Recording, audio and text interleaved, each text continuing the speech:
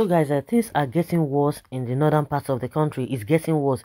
We have a lot of crimes going on all over the country, but it's getting worse in the north because of these bandits here and there, Fulani ßɁNTS here and there, and they are just being left to do whatever they want to do.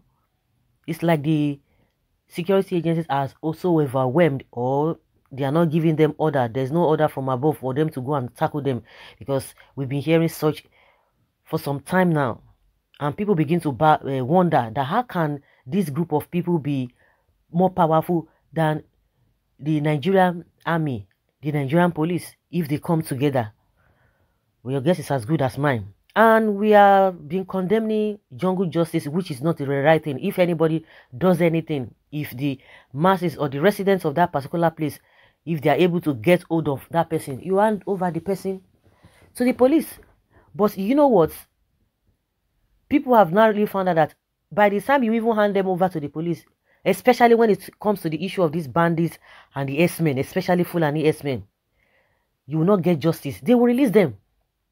You will see that they will release them just like that. We all are witnesses to what has been happening in this country. And now, if the police or the security agents will continue to do that, you see that the rise of jungle justice will be so high. We'll be there.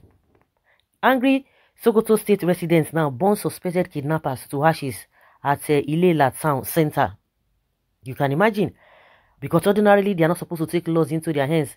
But you know how these people have suffered enough that even the worst part of it is that even the government is now doing a program, which whether they have even put it in the constitution is a different thing altogether. But that is what they are doing now. They will tell you that they are repentant in Boko Haram. Once they commit any atrocities now, tomorrow they will tell you that they have repented. And they are telling you that it is internationally accepted, according to what the government is trying to tell us. You see how they are playing rubbish game with themselves. So why do you think that jungle justice will not take place? Why do you think so? They always quote that section. Oh, the responsibility of the government is to do this, to protect lives, to protect the properties of the people. We are doing that, this and this and this and that. But in reality, they are not doing that. They are not doing that. So what do we call this? Now that the angry Sokoto State residents burn suspected kidnappers to ashes, before you know it, they'll begin to arrest people. If they are going to do that, they'll begin to arrest people. Am I against jungle justice? I condemn it. But on the other hand, let's look at it. We all know the Nigeria system is corrupt.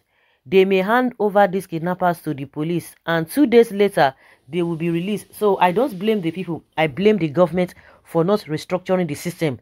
Nevertheless, jungle justice is bad in terms of killing innocent citizens. This is one Nigeria for you. End it now to save lives.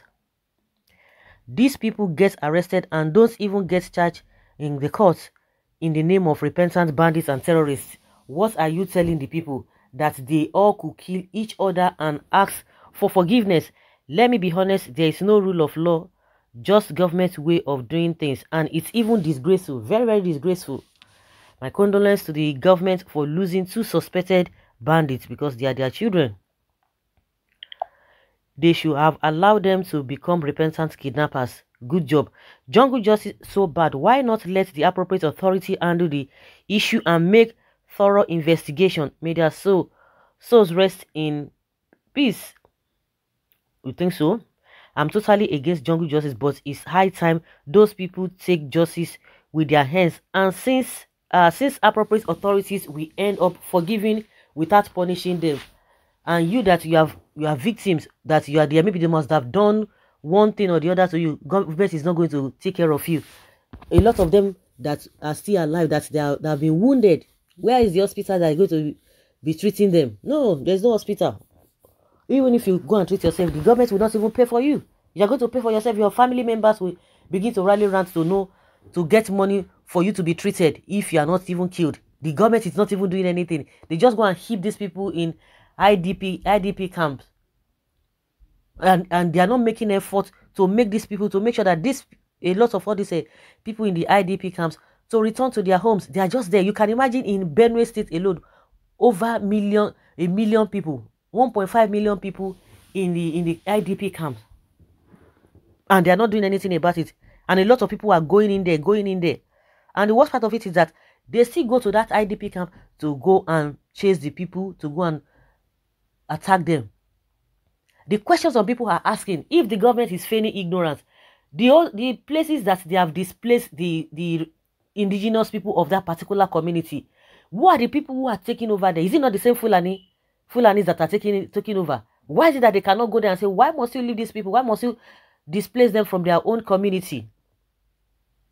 You want to tell us they cannot reason like that if there's no agenda? At this point in time, are you going to be saying Obasanjo said it, but just that is playing to the gallery? The same man telling us one Nigeria. You said there's Fulanization, which we can see. You are confirming what Nnamdi Kanu has been saying. Now the governor of Benue State is now doing the crusade, campaigning for that as well.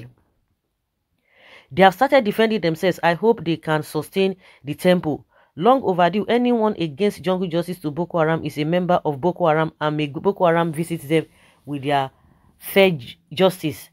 One Nigeria, we must save Nigeria.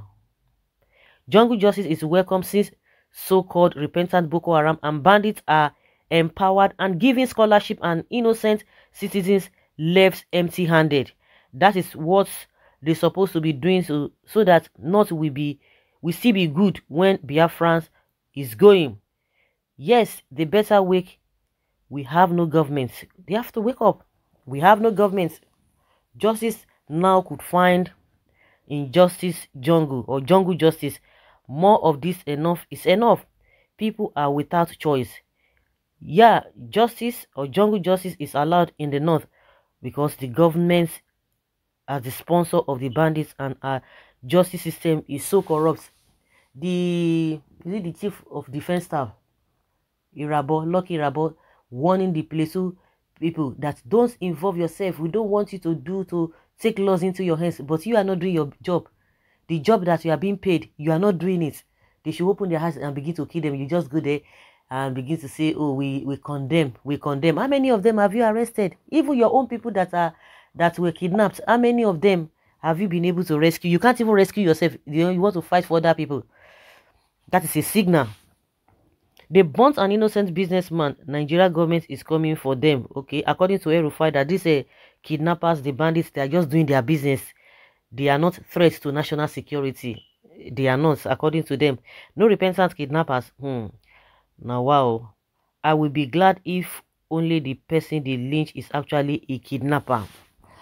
So guys, let's hear your opinion and have your take on this.